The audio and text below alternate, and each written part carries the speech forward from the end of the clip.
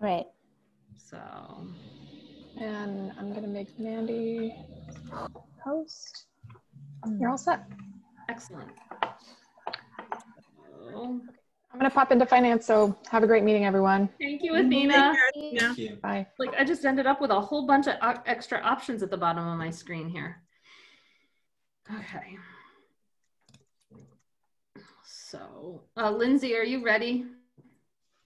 Yes, I'm good to go. Excellent. Thank you.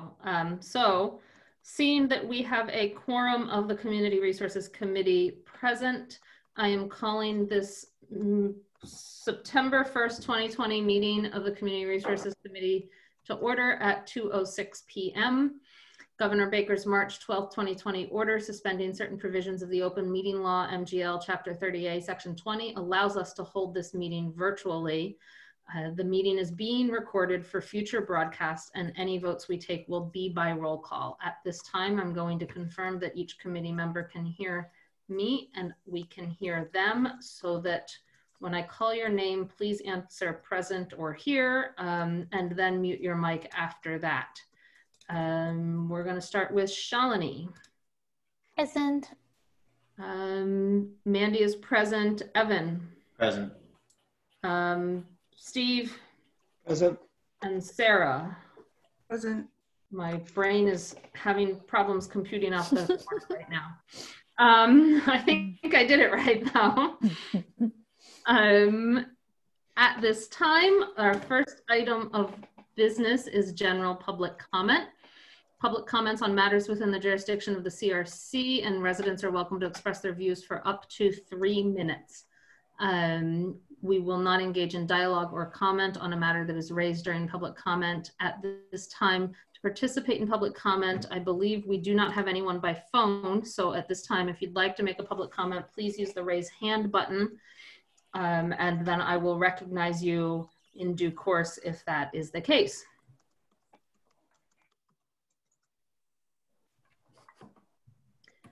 I am not seeing any raised hands, so we will move on from general public comment to presentation and discussion items.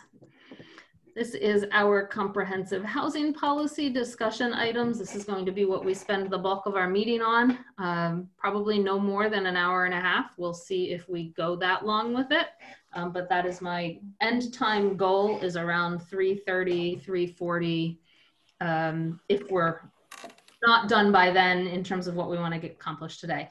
At the last meeting, I had asked that everyone bring to this meeting their potential goals, the very beginnings of a document for comprehensive housing policy. Last meeting, we discussed and looked at multiple potential sort of, I guess, templates or ideas for what a comprehensive housing policy might look like. And we looked at other things. And so we're going to, I guess, start with if anyone is ready to discuss what their thoughts on potential goals are. If no one is ready to, I can always start with mine, but I thought I'd open it up to other people first.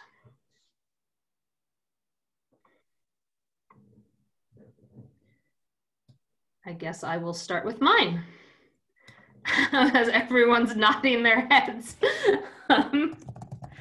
Oh, and I just want to mention that we all, I believe, received a thoughts from John Hornick on potential goals too. It is not in the packet yet.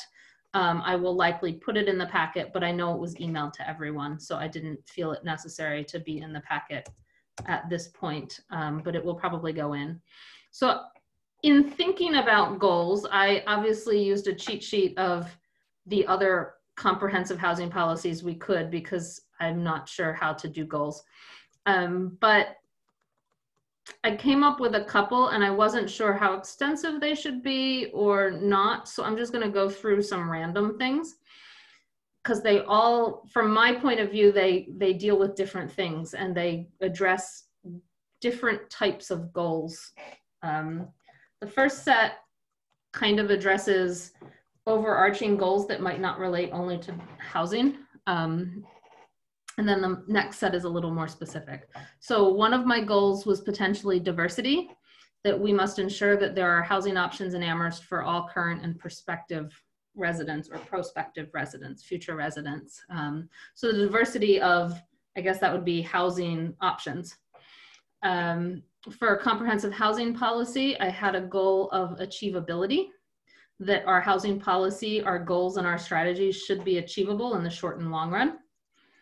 That we should, another goal I kind of wrote out was align and leverage existing funding resources to support affordable and market rate housing. That would be the overarching goal. Is then I described it as using CPA and CDBG monies to support projects that create, maintain, and preserve both affordable and market rate workforce housing. Another potential goal was to reduce barriers to new supply and promote access to affordable and workforce homes and housing. So a description was to modify our existing bylaws, regulations, and rules to reduce the barriers developers and investors face in creating, maintaining, or preserving affordable and market rate workforce housing. And then I got into sort of the copy of probably Minneapolis's goals, which was the homelessness response. And I think you'll see it in John's document in Minneapolis. I just copied the description of that from Minneapolis. And then homeowner support. So we support sustainable home ownership opportunities for low and moderate income housing to maintain and improve housing stability and expand access to home ownership for BIPOC who have historically not had equal access to home ownership. Preservation of affordable housing should be a goal to support the development, creation, and preservation of affordable housing of all types. A goal for senior housing, support the creation of affordable and appropriate senior housing in Amherst for aging in place. And then a title of tenant supports, recognize the value and contributions renters bring to communities and invest in the production and preservation of rental housing, seek to improve the living conditions in rental housing by ensuring that they have supports for, there are supports for improvement of that, I guess, renting stock, housing stock. So that's sort of my list. As you can see, some of them are very, I guess, broad to all housing categories. That was some of the first ones: diversity, achievability, and aligning funding and reducing barriers. And then the other ones were specific to specific types of housing. So we can start with a discussion on that or any other thoughts.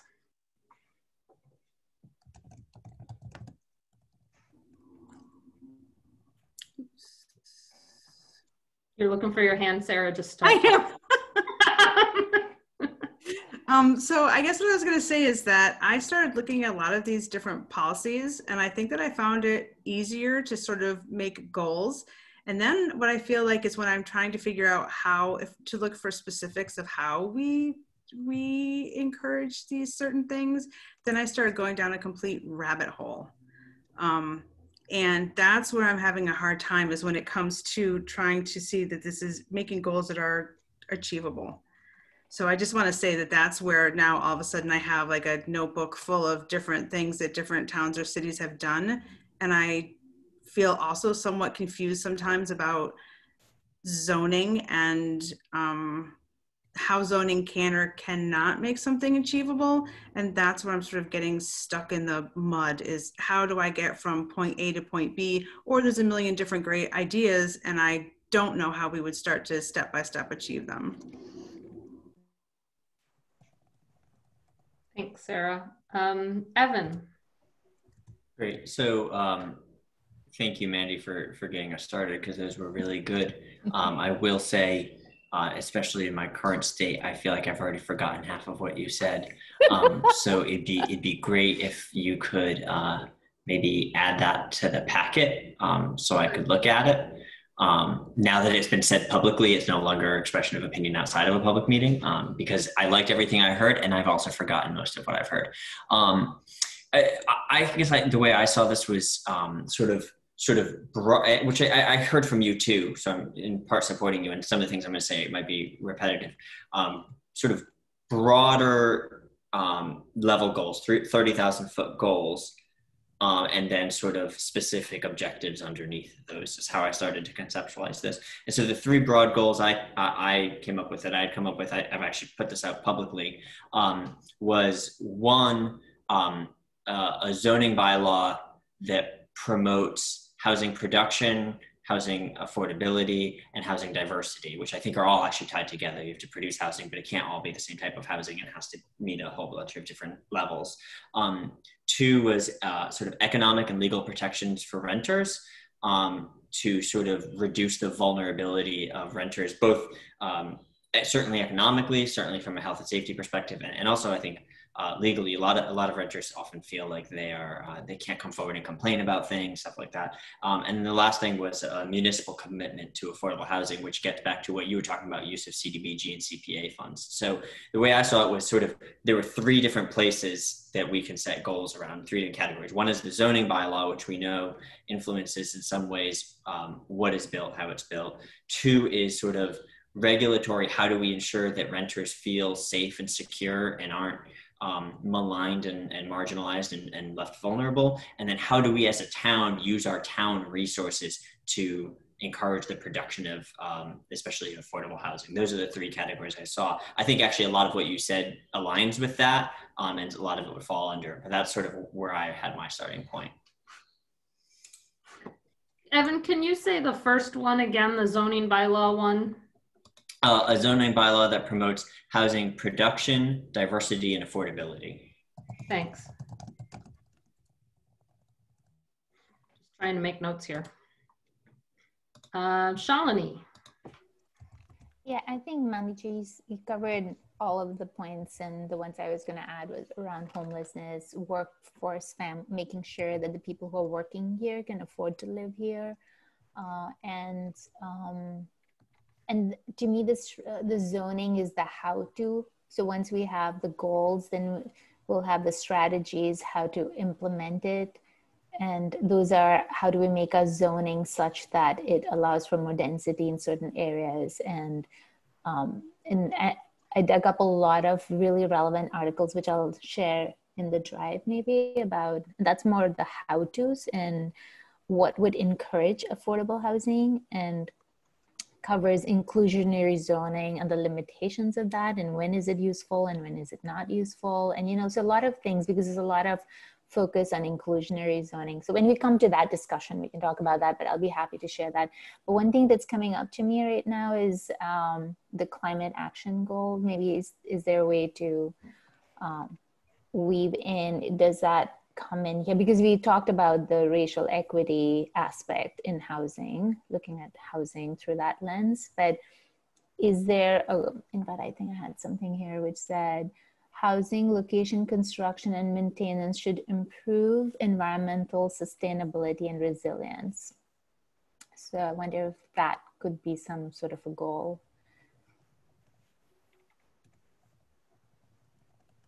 Any thoughts on that? Sarah, Sarah, it doesn't have to be on that if you have something else to say. So I would say off the top of my head, yeah, absolutely. We should try to find a way to put sustainability in. And again, I think that that's a tricky thing because we also come into costs, and so it's something that I do think we should weave in, and then we should try to find like how applicable, like how can we make it so it's something that's feasible for developers to do, you know, so that that is also attractive and it's doable. The other thing I was going to say is that we heard last night about food deserts, and where I live in North Amherst, I think that right now we're a food desert. And so one of the things that I was thinking as well as for housing is how do we make an ecosystem for people? If we talk about diversity and supporting all different walks of life and money, so socioeconomic, like how can we then take a look at what we have for services for people? And also when we're encouraging building, we can also as a council take a look at the surrounding area and then make things easier for services to come in that then support that community. So real grocery stores or farmers market or mobile markets or, you know, I don't know, mail, banks, things like that should also be something we're thinking about.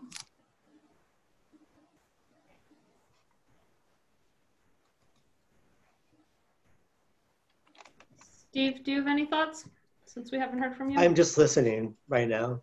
Okay, That's that's fine. I'm keeping track of who said stuff. Yeah.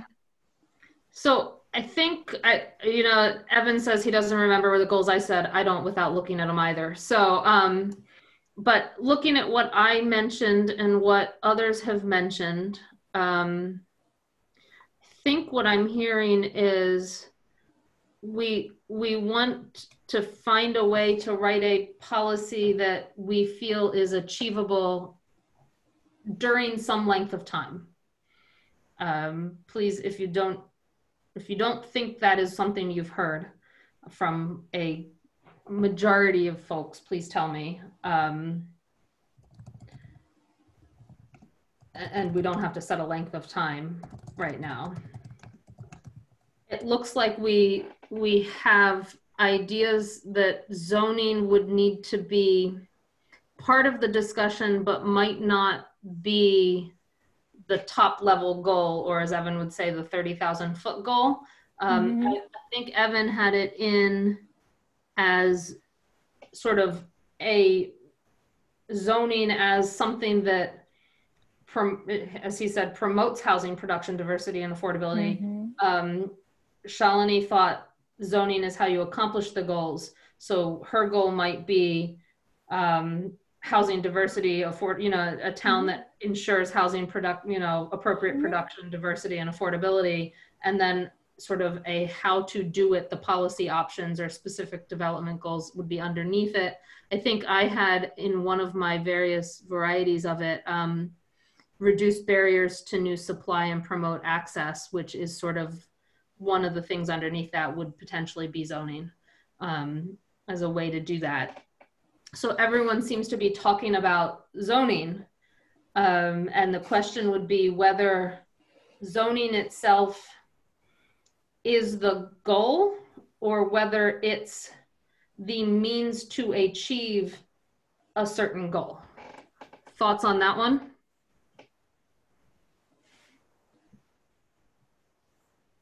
Shalini. Yeah, to me, it's definitely the means to achieve walkable goal, to allow for more density and what are the other ones? Yeah, but it seems more like a means to the goals of having safe, healthy, walkable access to all the resources that Sarah was saying. So that's all about zoning to allow for that kind of housing to happen in the right places. So people who don't have transportation, for example, should be able to live there and have access to the basic resources and stuff. So that's a question of zoning, and it's a how-to. What are your thoughts, Evan? Yeah, I can understand. I mean, to some extent, zoning is a vehicle to achieve these things. I think to me, it could go either way. I mean, to me, it's like, we know we will always, I shouldn't say this, but my assumption is we will always have a zoning bylaw. And so this was a goal around what, my perception of it was a goal around what we want that zoning bylaw to accomplish.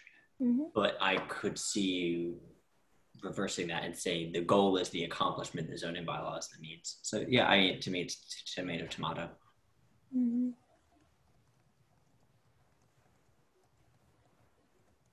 Sarah. So I also see it the way that Shalini does, is that so you would change zoning in order to achieve a goal. And I also think that as far as community buy-in goes, I think that when you just put zoning or zoning change as like the ultimate goal, people start to get nervous and think that you're trying to pull something off on them or what could be possible. And I think that we have goals, which I think we're diversity in housing, achievability, using the CPA and CDBG monies, things like that. I think that it would have more community buy-in if people knew exactly what our actual goal was, and then see zoning as a way to achieve it and explain why the zoning changes help us achieve those goals. But I could be wrong.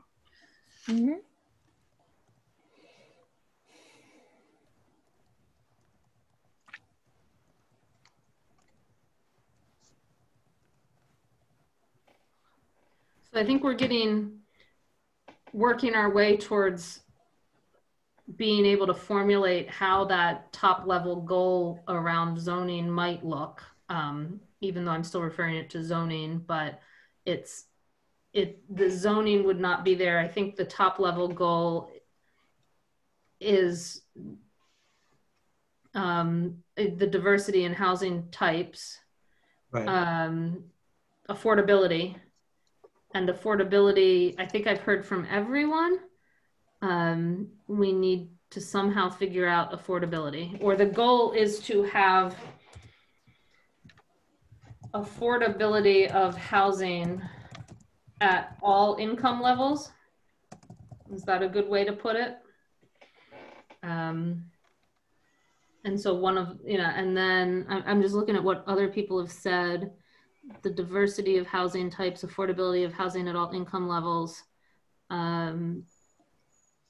We've got the workforce housing, Shalini, you mentioned, that goes into, I think, the affordability level. Would you agree? The diversity. Diversity. Yeah. No? Yeah. Well, Kevin is like, no. I'm thinking we might be using the word diversity differently. So I'm thinking of diversity of the actual housing stock. So some apartments, some houses, some duplexes, whereas I think you're thinking of diversity of the people who are living in Yeah. That's right. So we should probably clarify what we mean by that's a housing good diversity, point. because I'm completely thinking we don't want just production of one type of housing. We want ADUs, apartments, duplexes, all, diversity of the housing stock. Yeah. We also want that diverse housing stock to support a socioeconomically and racially diverse community. So yes, that's a good point. I didn't think of that. And now that you say like a duh, yeah, of course. So we want the housing in town to support a diversity of residents. I think the way it was worded somewhere else, whether it's homeowner supports, access to housing and home ownership for BIPOC who have historically not had equal access to home ownership was one way it was. That was specific to home ownership, but I think, I don't know whether we would want to restrict it to that, but we definitely want housing that supports the inclusion of all communities.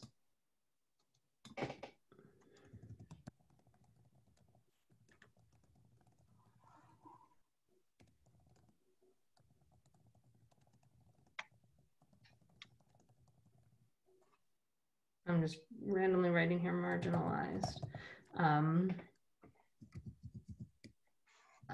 Do we, in terms of goals, I had stuff about home ownership versus renters and all.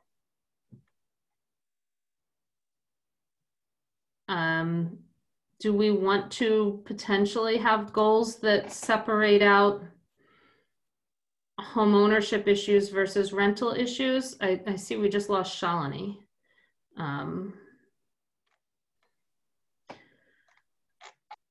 Or do we want to weave that into sort of the means to achieve a goal?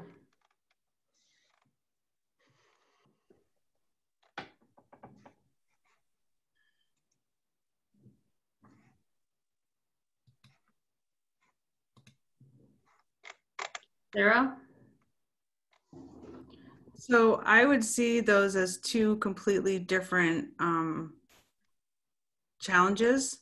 I think first time buying a home has certain economic challenges to it. And I also think that still in America, it's an important step for people, although that is changing. But I do think it should be addressed separately, but because it has a different set of challenges to it.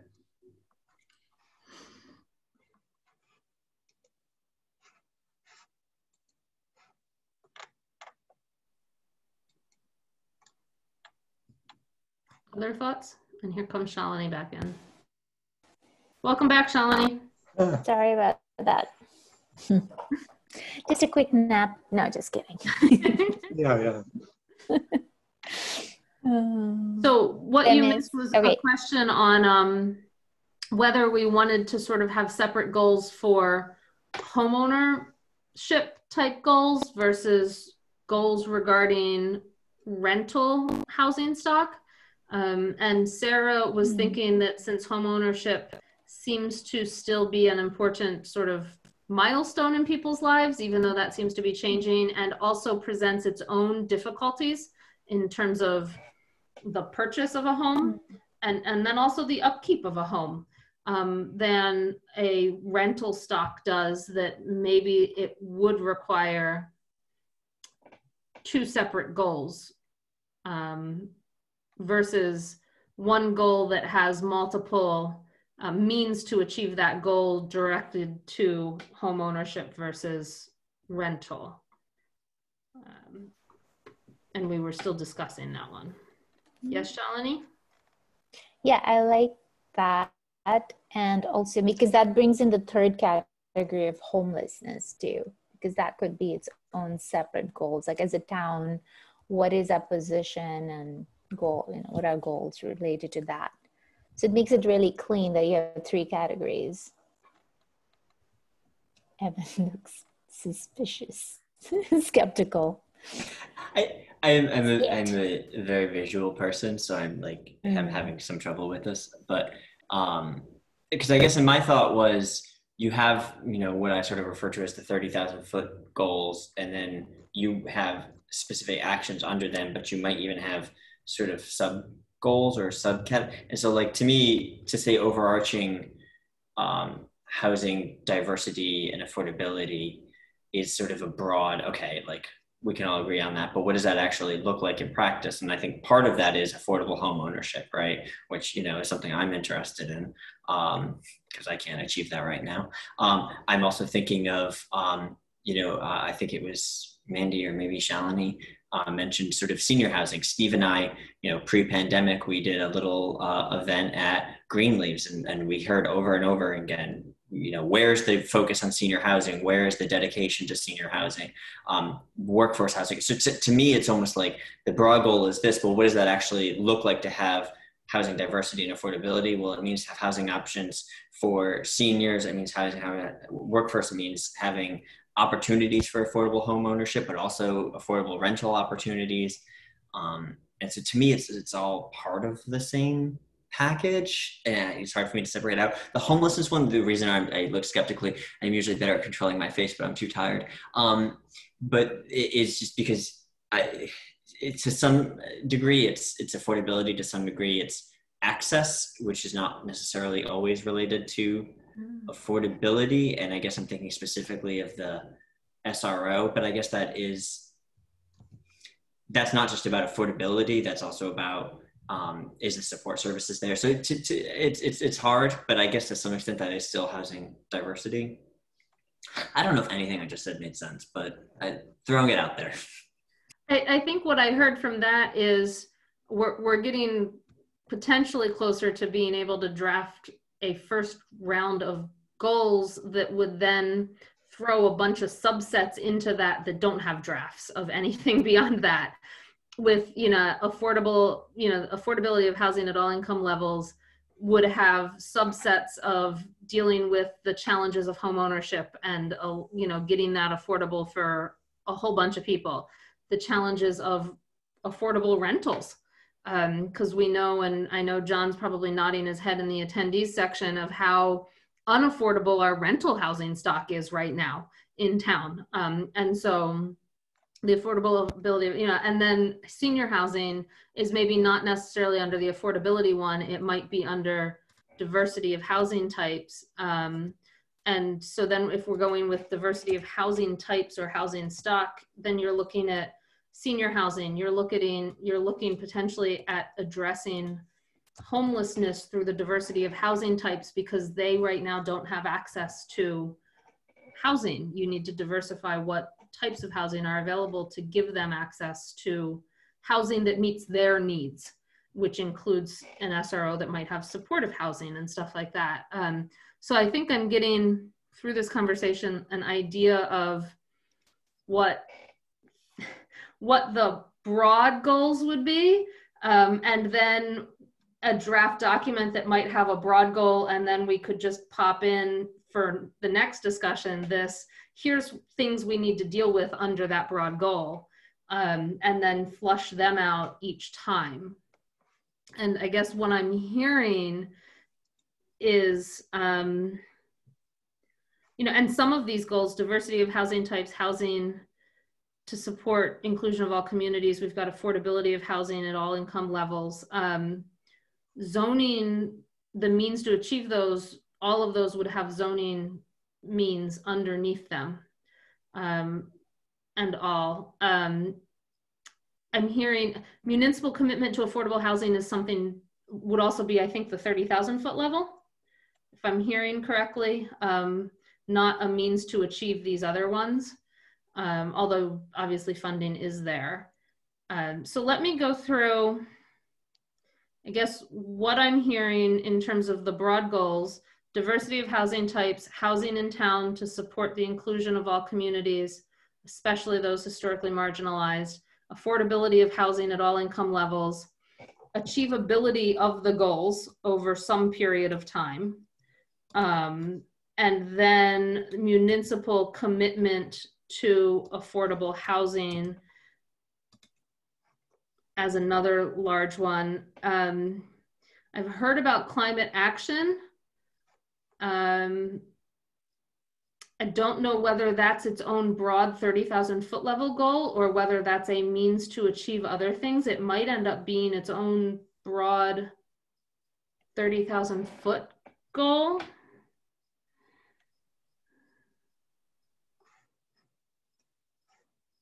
Shalini? Yeah, I can read something from here. This website, it is brookings.edu, and they talk about goals for good housing policy.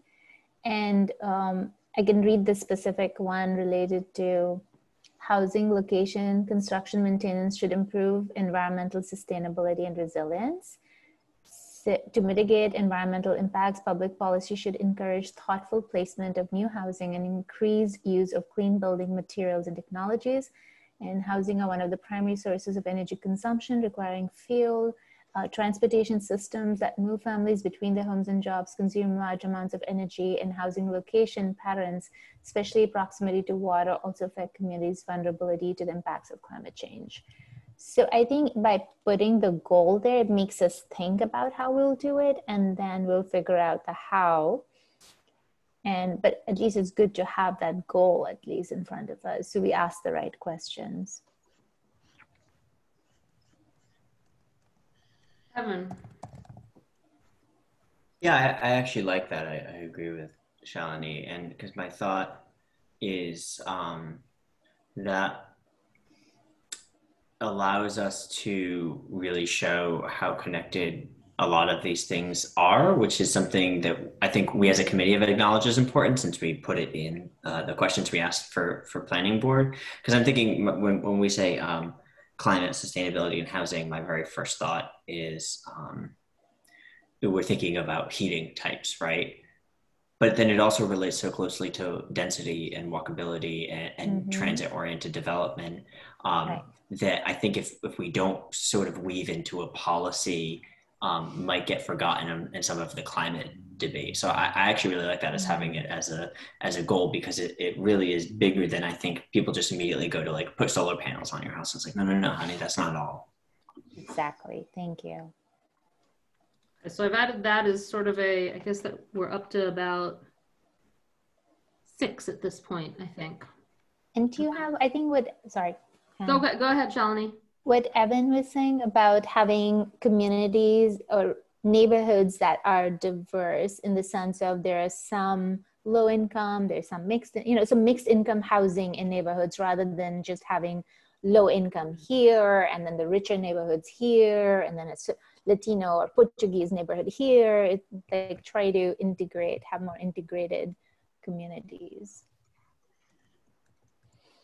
I'm adding it into the housing in town to support the inclusion of all communities type goal that does not have good wording right now, but I will make notes of yeah, there are two aspects to that, right? One is that we are affordable to the diverse communities, workforce, lower income, and BIPOC communities. And so that we have, it's diverse, yeah, to the diverse populations. And then within a neighborhood, we are facilitating mixed income housing. Yeah.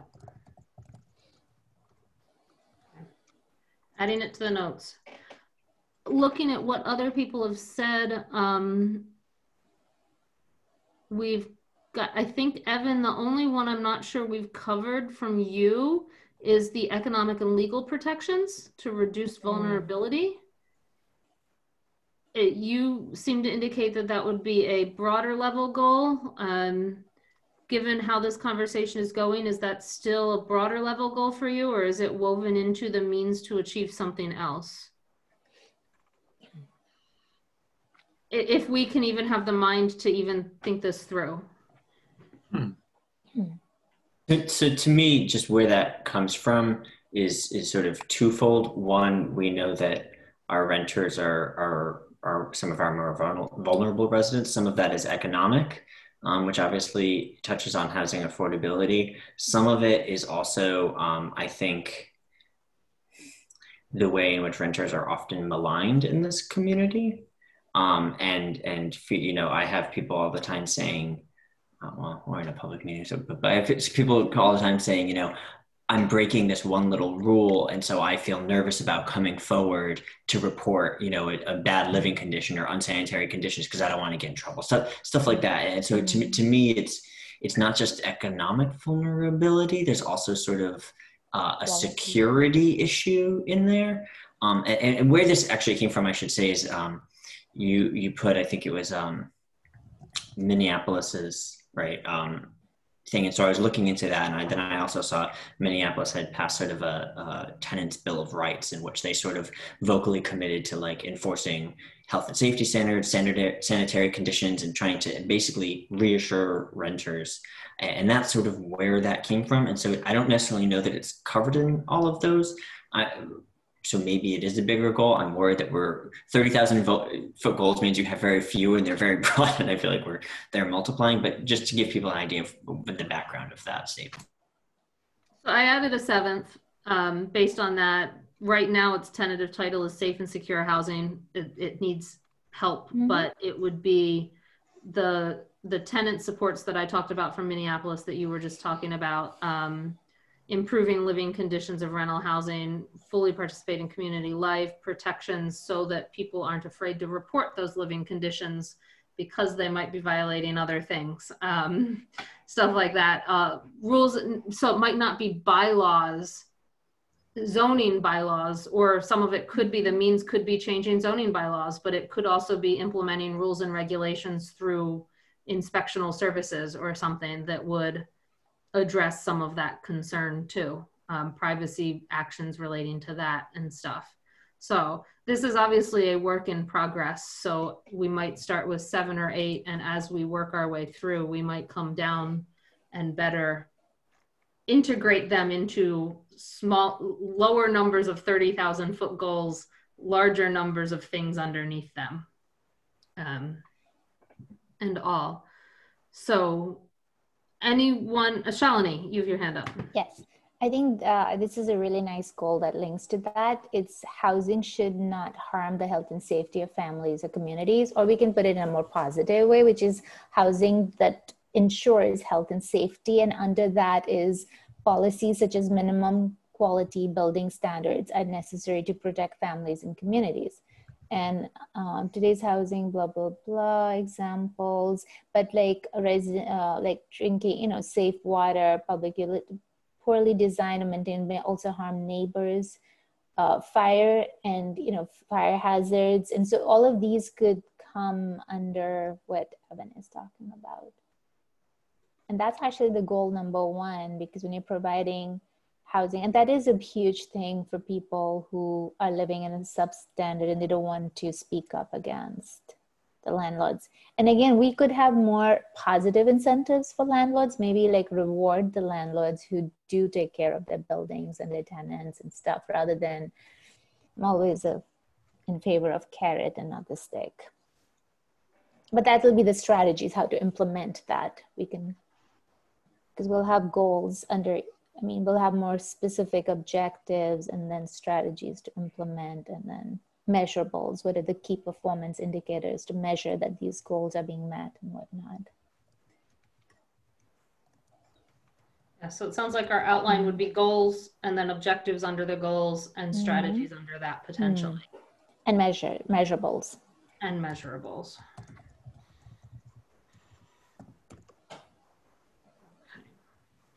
I think we're making some progress. Would it be possible for you to do share screen? I'm having trouble. Oh, yeah. Sure, you're gonna get my notes. You mean instead of looking at us, you'd rather look at the screen? Yeah. Yeah, he's like, yeah. He's like, yeah. Not even a moment's hesitation. No, that's the best part about being sleep deprived. Everyone is so honest. We don't have the energy to lie.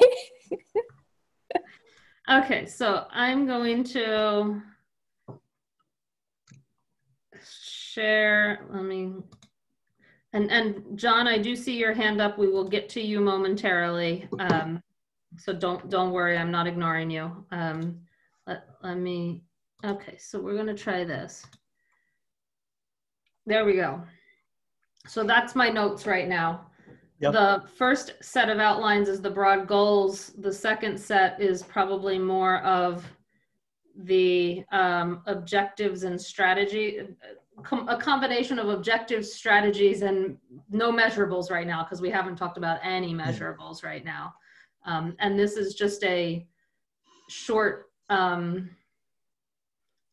my brief notes on what it would be without any care to how the wording is right now, because that obviously has to go and be thought out a little bit better. So Sarah, unmute please. Fingers not working.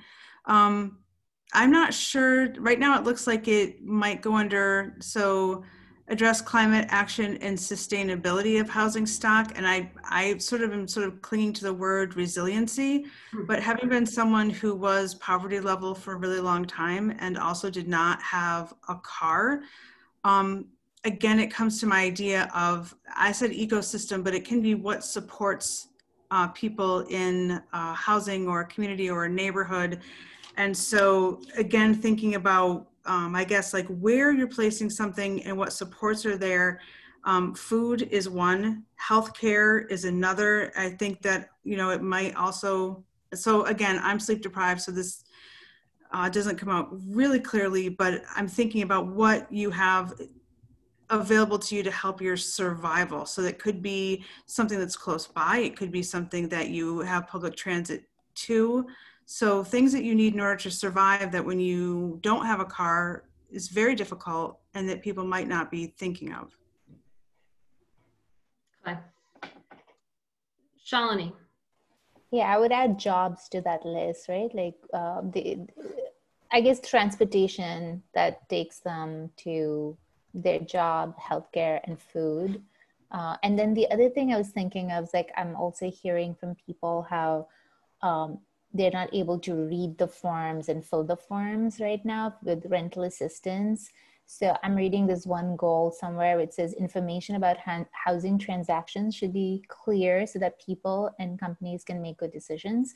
But basically what that's talking about is that people who really need the support and help are not able to access these resources because they're not so savvy and stuff. So, like affordable housing, right? Let's say North Square. So many people didn't even know that there are affordable houses available there, for example. So having website and information and all of that centralized so that people have easy access to this kind of information and it's bilingual and they are able to make use of these resources. So I think transparency and ease of access of information related to housing could be, I don't know if that's a higher level goal or not, but So it's put as a high level goal here. Sorry. Yeah. I'm adding it into the safe and secure housing tenant support economic legal protection section. It's obviously a goal in progress, but that seemed to be the best location for now without adding a new goal. Sarah, is your hand still up?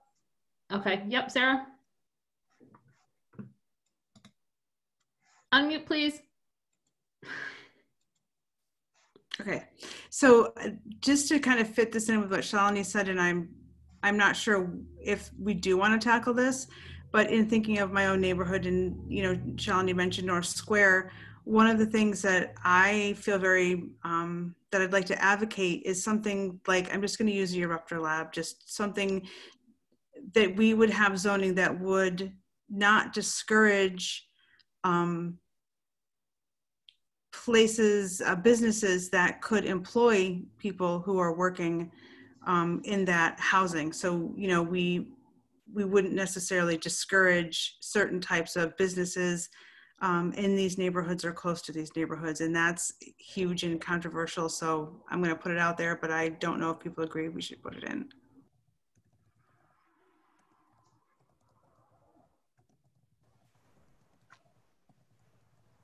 I'm going to just type it in slightly like that as the climate action. It's not the best spot for it, but zoning that would promote sort of all of those mixed uses that you just discussed within the neighborhoods.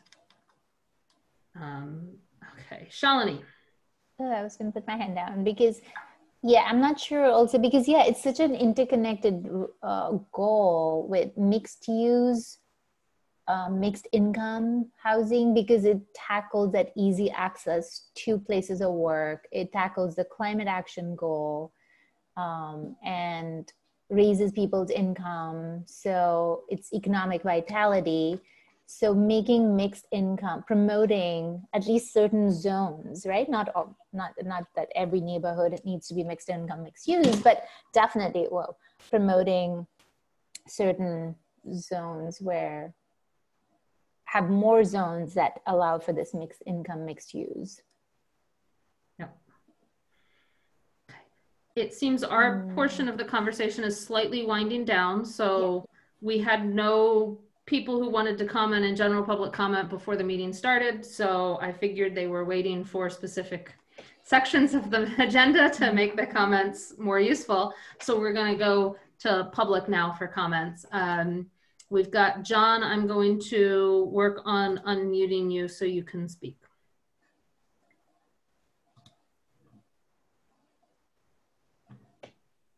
Can you hear me? Yes, we can hear you now. Okay. I have to say, I'm a little disappointed in this discussion for a couple of reasons. I sent you a 3-page or so set of ideas about what might be included in goals for a general town housing policy. And while I would say that 80% or so of what I included has been part of your discussion. And yet I think those comments have been formally ignored. Another thing that I added, which didn't have to do with goals for the town policy per se, but also about process goals and who should be included in this discussion, I also think has been completely ignored. You know, these come from the Racial Equity Task Force. And basically, as you all know, they're asking for greater participation in these kinds of processes, which affect their membership, their community. And when we're talking about affordable housing, nothing, well, I won't say nothing is more important, but I think that's among the things that are most important to that community. So really what I'm disappointed about is that, like most of town council, you continue to be pretty insular. Rely on only discussing what you can generate offhand as you struggle with reinventing the wheel.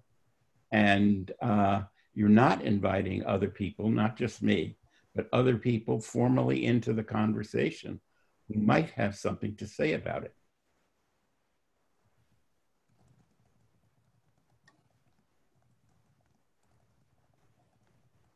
Thank you, John, for your comment.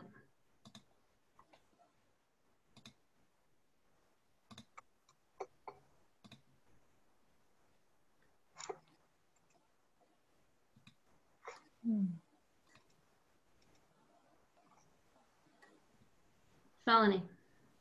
Yeah, I just want to acknowledge what John just said. And in terms of involving community members, and at what point, I mean, just because we haven't done it now doesn't mean we're not going to. It's more, we are looking at forming, it hasn't yet formed a community yet, a committee with to represent the diverse groups, disenfranchised, BIPOC, low-income people. So we are going to have a committee that's going to do that. And I think it's a question of, I guess we don't have to wait for that committee to be formed to help us create the spaces to have these different, because there's the same issues going to come up with zoning changes as well. Like, how do we get people informed? And that's been a lifelong of the local government so far, and hopefully it is going to change moving forward now. I think everyone is really motivated, and we are looking at different models how to do that. So it is going to happen, John, don't be disheartened.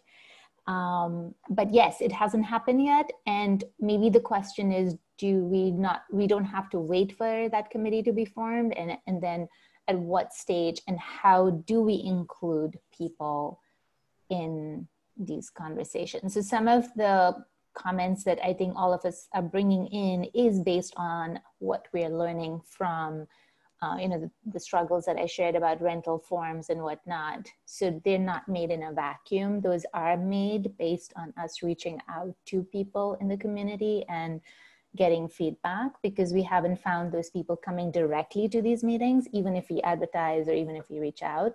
So clearly we're not doing a good job of that. But also the fact is that people are busy and have multiple jobs and are not going to come to these meetings. So that's a longer process to figure out how to get. But meanwhile, this is where we are. And so yeah, if anyone else wants to add to that.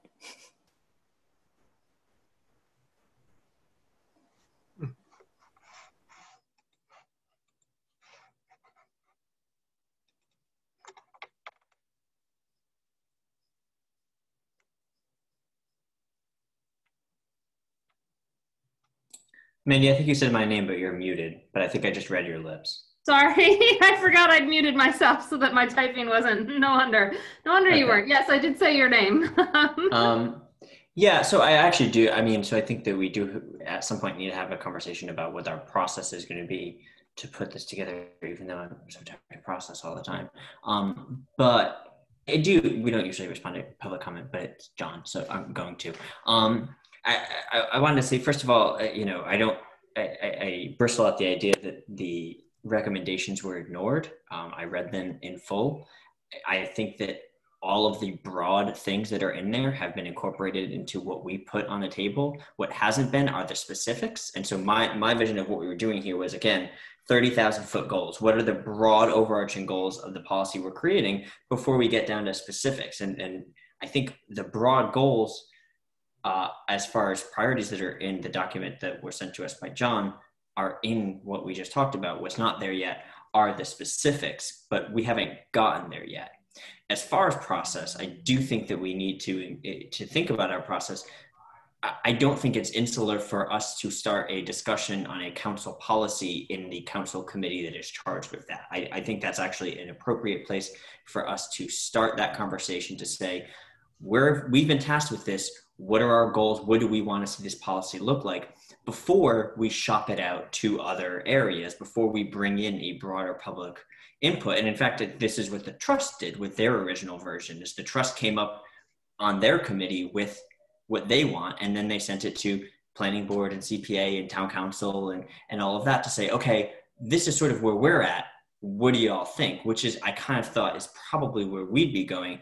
I fully expect that having a climate section means at some point we will send it to, say, ECAC and say, what are you thinking about this in other places? But I do think it's perfectly appropriate for this committee to be the starting discussion of that, to shape what we're even looking for, because inevitably it is a policy that is being crafted and adopted by the council.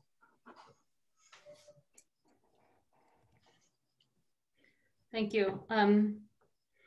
Any other comments at this time?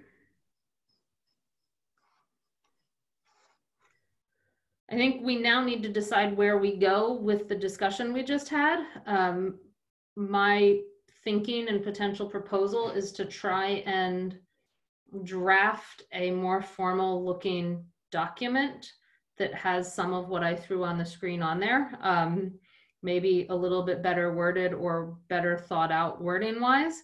And then throws some of those more specifics into either the objective section or a strategy section or a measurable section, but sort of start putting in an outline.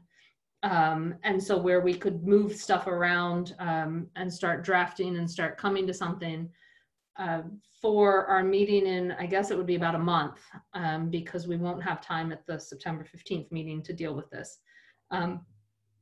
But start doing that. I don't think until we have a document we could send people, I guess my opinion is until we have something in writing,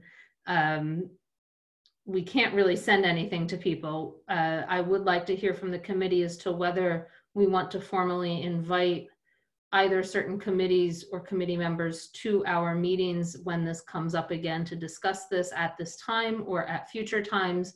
What sort of process do we want to follow?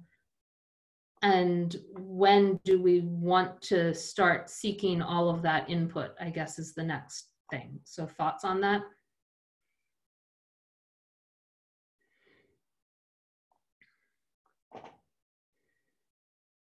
Sarah?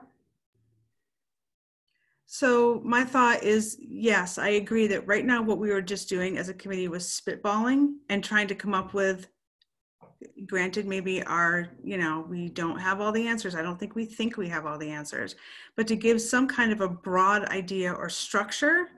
And then I do think that I think that we do ask for people's opinions. So yeah, something similar. It doesn't have to be a hearing, but something where we put out to certain, to the community as a whole, and then to certain committees or organizations to say, here is our starting point. And then we make it very clear, this is our starting point. We are welcoming ideas and constructive criticism.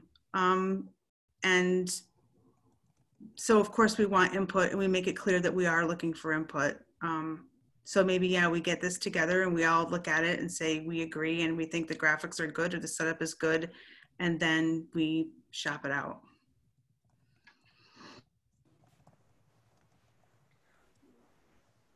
Can I ask oh, go ahead, Shalini. Oh, no, Mandy, go ahead. I was just going to ask, clarifying from Sarah. So would the shopping out or the asking for input come at the next meeting, or after after this whole committee has had a chance to see that document and sort of go with, this is a good sort of really first draft of basic starting point things that now we're ready to put out, or would that be done before the next meeting? I think that we should meet next time. And now that if it's, I think we should meet next time and all of us be thinking about, maybe we all sort of fit things together ourselves so that you should look at it.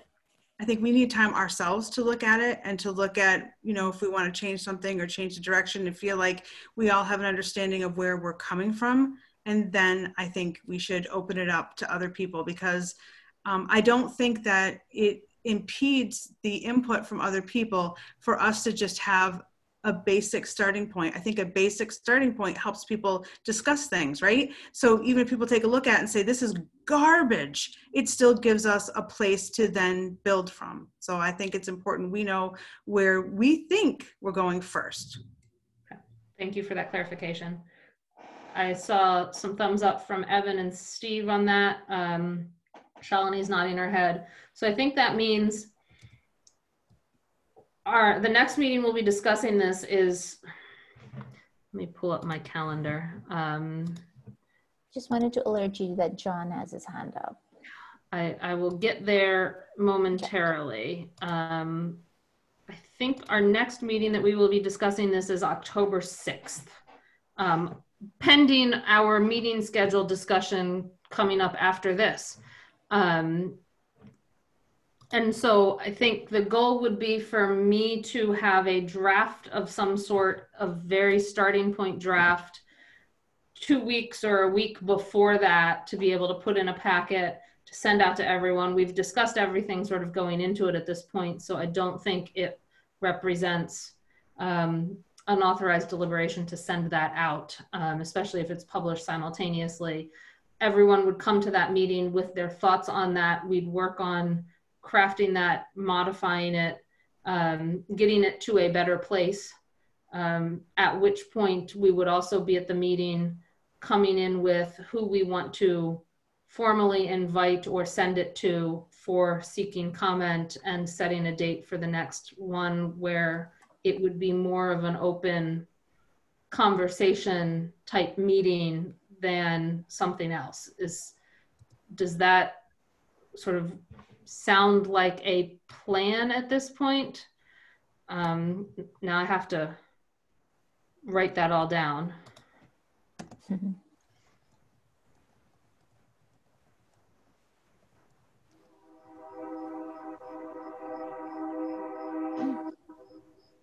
Where's a train going by? It sounded lovely. I'm on, yeah, it's, you know, we live right near the road. And then if it's going south, it'll be near me soon. It's going towards Belchertown, so that's right. Yep, so it'll be near me in about a minute and a half. I actually love living near the railroad track. We can, you know, I can see it from my house. Yeah, me I loved too. it when Amtrak came through. We're both close, but I'm on the wrong side of the tracks. You're a renter, that's why. You live on the cool street. Sadly, I'm a homeowner and I'm on the wrong side of the tracks. We probably could have heard it up at Cushman area. Can you hear the train from your house? Yeah. Yeah, we absolutely can. And on the farm, depending on which train we can hear from which direction, you can tell when we're going to get a really big rainstorm because of how if you're out back, you can hear different trains. So yeah. Interesting. So I see that John has put his hand down. So it might have been a legacy. Might have been a legacy of the first conversation and the first comment, because I couldn't figure out how to undo his hand. So that might have just been a legacy of that. I think we've got a plan. Any other thoughts on that before we move on to the next item? Shalini? Yeah, I'm just going to say, these are random thoughts coming up right now. So I think there have been different groups that are reaching out to us, like let's say the Defund group, the Racial Equity Task, and none of them on their own represent the larger, I would say even larger BIPOC community, because I've reached out to 4 different Black friends I have, and none of them were like, well, I did not even know this is happening, like the Racial Equity Task Force.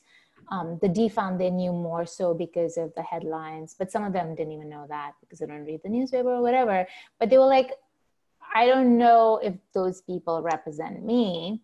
So it's just that I think we have to build bridges with these multiple groups and not take any one group as the group.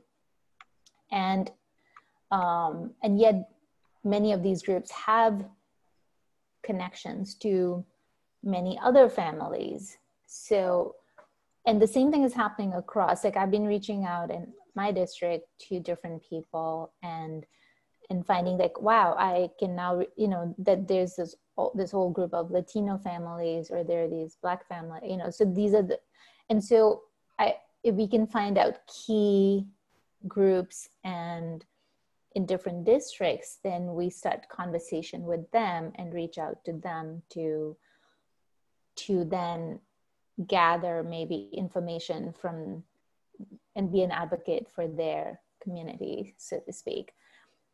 And eventually, again, I do hope we will use human-centered design again. And I say that because I follow Strong Towns as a website for, and it's really has amazing articles and insightful articles, how to engage and build neighborhoods, strong neighborhoods. And one of the things they say that a problem that happens in community meetings is that we ask residents, what do you want? And then we end up doing something totally different because the residents don't always have the answers. When you're asking them for answers and solutions, they're not the experts, or they're going, and so then there's this gap and people are never happy. Like you wasted their time and you never ended up doing what we asked for. So what that article was suggesting is that, and that's really what the human-centered design is, that you ask people about their lived experiences and, you know, where do they go and shop? What bus or what transportation do they take to go to work, to shop? And so you gather data about how people are living their lives. And then from that, the policymakers, like the town manager, actually not even the town manager and so forth, they will be figuring out, okay, what are the challenges and how do we provide the solutions for that? So it's really important the kind of questions we ask from people and not like what they want, because it's not necessarily, that may not be the right solution, but we can ask them, what are your challenges with respect to housing and renting and food and, you know, transportation and all of those. Thank you. Seeing no other hands, we're going to move on to our next agenda item, which is fall 2020 meeting times. Number one, I want to point out that we are having a meeting on September 15th. When I went to my calendar, I was surprised to see that I didn't have a meeting in my calendar for September 15th, but we have one for September 15th. We will not have one. I don't know whether this was just me putting in the wrong date or not. I had one listed for September 22nd. We will not have one September 22nd. We will have one September 15th instead. I think that was me not checking the calendar and knowing when Dave asked me if the 15th was okay for Christine Brestrup and Rob to come, knowing it was 2 weeks after this meeting. And so we must be having a meeting without actually checking to see if we'd scheduled a meeting that day. But we will not have one 2 weeks in a row. So we will not do one on the 22nd, but we will do one on the 15th. Beyond that, we had, when we set this 2 to 4 time, indicated that we would revisit it come the fall, because I know Sarah and I in particular were unsure whether this is a time that was good for us at all. And I know Sarah had said she can work at it and make it through the summer. And I knew my family schedule. I was not sure whether 2 to 4 would be accommodatable come fall. So I don't know. So I'm going to actually just pull people, because the easiest thing to do is keep it at this time if it's working for everyone. But I'm going to pull people now to see if 2 to 4 on Tuesdays still works for people, or whether they would like to find another time. So we will start with Shalini on that one. Yes, this time works. Okay. For me, given where school is right now and family life is right now, 2 to 4 will work. There is a possibility that I will not ever be able to go exactly past 4, depending on what my kids' schedule ends up being. If that's the case, if the meeting runs late, Shalini as vice chair would get to take over the meeting starting at 4 when I have to leave. It is also an incentive to finish the meeting no later than 4 for everyone. Can I make everyone meditate in that, since I'm vice chair then? Rest of the time, we're going to just sit and learn how to train that. Evan. Yes, I can do Tuesdays 2 to 4, and I think the fact that someone might have to leave exactly at 4 is an incentive to keep that time. Yeah. Steve That works for me. and Sarah? Yeah, and I'm the same boat as you with kids and getting supper on the table at, well, for me, it's getting supper on the table at 5 and then helping with homework and whatnot.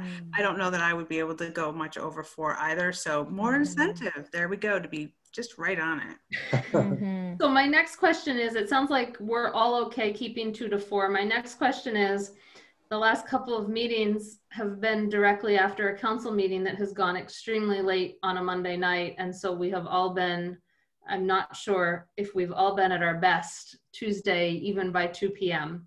So I would like to know whether we would like to, I think the rest of the meeting tentative schedule when I threw it in was to have them after, the day after every council meeting. It currently conflicts with the finance committee meeting, who also meets the day after every council meeting. They start at 2:30. Would we like to think about or move them to the week that there are not council meetings, as long as those are not holidays? I would obviously check. I know getting into September, October might have a couple of holidays that run into it, and sometimes there's some November holidays that are on Tuesdays. But would we prefer to have them on the week that is not a council meeting, if possible? I am seeing some nodding of heads there. I will fully admit that today is tough, but yeah, today's tough. There's a lot of other things going on, but I think that was our latest ever last time. Yeah, Might have been. I think it might have been. I will certainly, I think, look to avoid election day in November too. I didn't even realize when I set this one, I was not paying attention that this was also an election day, or I probably would have avoided it anyway. So what I will do is go through the schedule again, mark which ones might change, and see if we can move as many as possible to the week after a council meeting instead of the week of a council meeting, but keeping 2 to 4 p.m. And we'll get a schedule out to people probably before the next meeting so that we can look it over, but for a formal vote, because it is changing of a schedule, so that we can just formally adopt the modified schedule for Athena to be able to put online. This is through December, through the end of the year? This would be, I assume, through December. If anyone wants me to set that through longer than December, we reorganize in January as a council. That probably includes the reorganization of committees. I don't know who will be president and whether that would change the makeup of committees. We could still attempt to set the times so that they're in our calendar in case the committee does not change. In membership, if people would like, I could put January, February, and maybe March on, if people are interested. We don't have council meeting schedule yet for that set of months yet either. In some ways, I wish we could set for all of our committees, have a set date like the planning board does, and then you can sort of make a decision on what committee you want to be on based on when they meet. But yeah, I'm not sure we'll ever get there. Would people like to see a schedule through at least March of next year? I think scheduled through January would be safe, because that takes us through the reorg, if there is a reorg. And then also those of us that have an ed that teach. I think that UMass is starting at the end of January this year, although we're not sure about that, are we? Who knows? Yeah. By start, I mean, yeah. I didn't think we'd be starting in August just a couple months ago, so. End of January would seem safe. Yeah, I agree. I will put out a schedule through the end of January. Since we likely, even at a reorganization, wouldn't have new committee assignments till then anyway. So I will do that. Any other thoughts on schedule? None. That takes us to minutes. So Athena and I were talking before this. I actually have copies of the August 26th minutes that she sent me like Friday. and I ignored them because I didn't think I'd put them on this agenda, and I didn't want to have to make her change the agenda and also post everything and go through all of that. And so we are not ready to adopt minutes from the 2 August 26th meetings because of my issue, not because we don't have them. I let them sit in my inbox without paying attention to what I'd actually put on the agenda to get them to you guys all in time. So we will do them at the next meeting. We have the August 18th minutes in person, ready to adopt at this time. So is there any requested changes to them?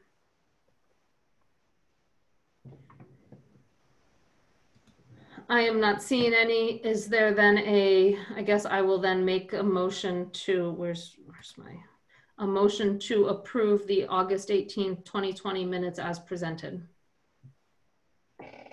Is there a second? Steve seconds. We roll call. We're up to me, I guess. I am a yes. That takes us to Evan. Yes. Steve. Yes. Sarah. Aye. Felony. Yes. That is a 5-0. They are adopted. Thank you.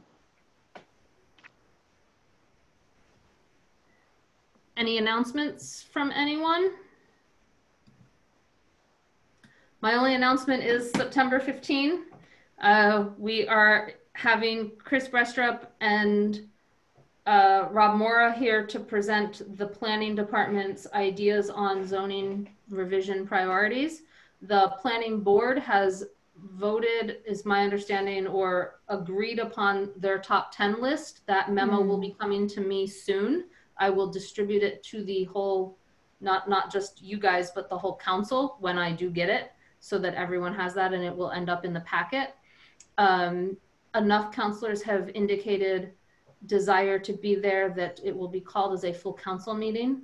And you guys as members of CRC have no need to send me your own priorities. We will be having that discussion as a group. I have asked for counselors to send me theirs. I have gotten a few. I am keeping track of that.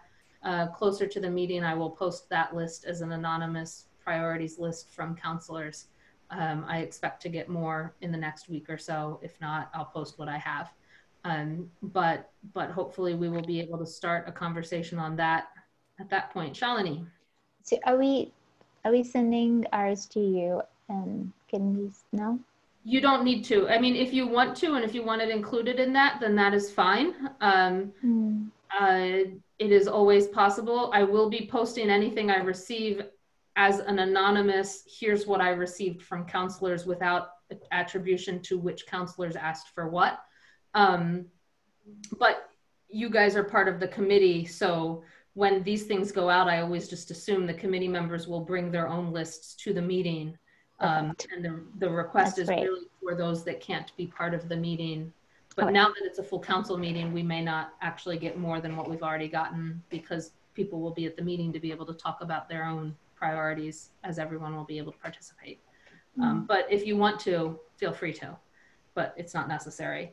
I think that's my only announcement. I think I am thinking about, to go to next agenda preview. Next agenda is zoning. The agenda after will be a minimum of housing. We'll see what else needs to be on there, if anything. I am thinking about on that agenda for the October meeting of potentially putting a post-mortem down of the process we just went through for planning board appointments. It can't be next meeting. It was not on this agenda, to talk about whether there's any changes to the process that we adopted we might want, or just to talk about how things went. And see sorry, I couldn't, there's a lawnmower. How things went what? On the planning board appointment process that we've adopted and we used for the first time, just to be able to, while it's fresh in our minds, are there any changes to the process we might want to explore before we face other vacancies that we need to use the process again for. So a post-mortem on sort of that whole process is a thought for the October 6th meeting. I know it will have been a full month from the time we did the process, but given our agendas plans, it's about as early as I can put it. If people do not want to do that, let me know, but I think it would be a good idea. I don't have any other agenda items people would like to see in the next couple agendas. Steve.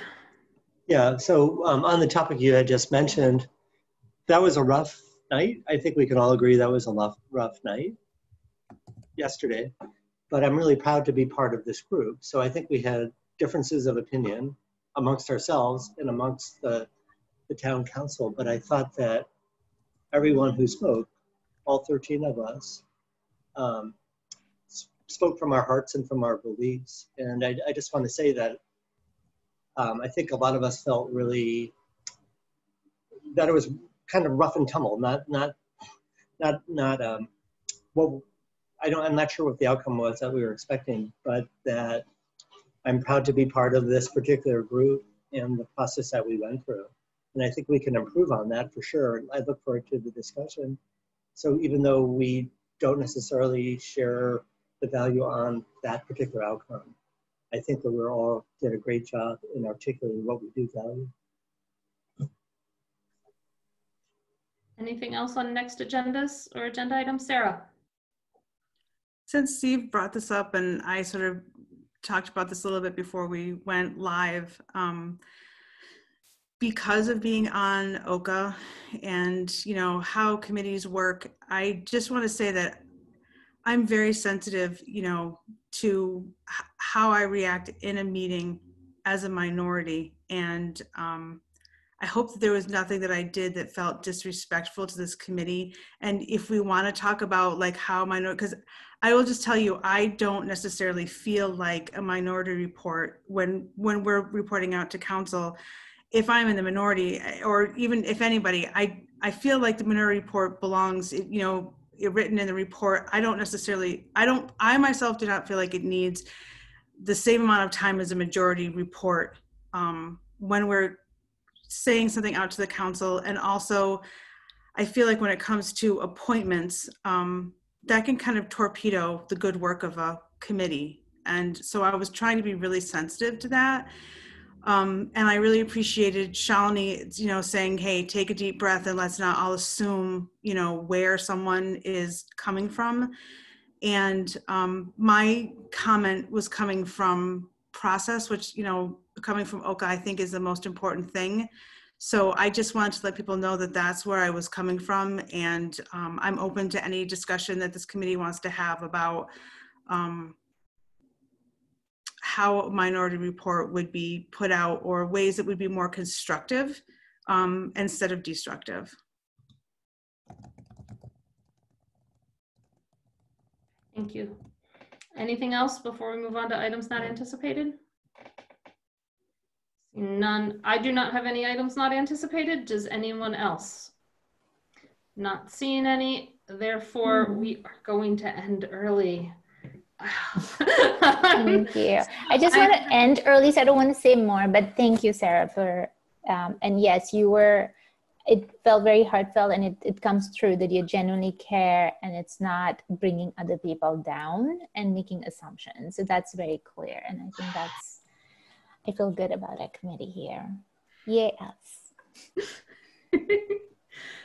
With that, if there's nothing else, I will adjourn this meeting at 3:28 p.m. Yay. Enjoy the beautiful day outside, people. Yes. Enjoy it. Right. Thank you. Thank you. Thank you, Bye-bye. Lindsay. Bye. Thank you, Lindsay.